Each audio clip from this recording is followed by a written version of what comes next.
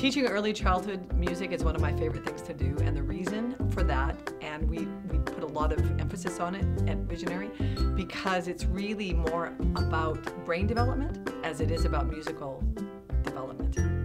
We really want to inspire people to keep going with music, because being able to master an instrument does take effort, and if you can inspire people to put the effort in, then they have amazing results, and then they see the value and the joy of making music.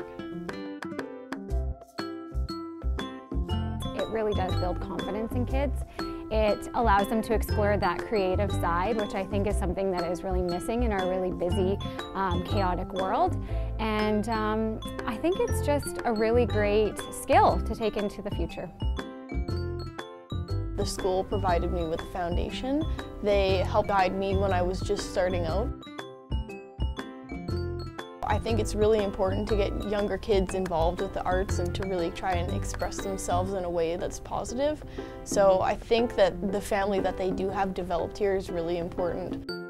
I think there are a lot of kids who find their place within the drama department of their school or who find a newfound confidence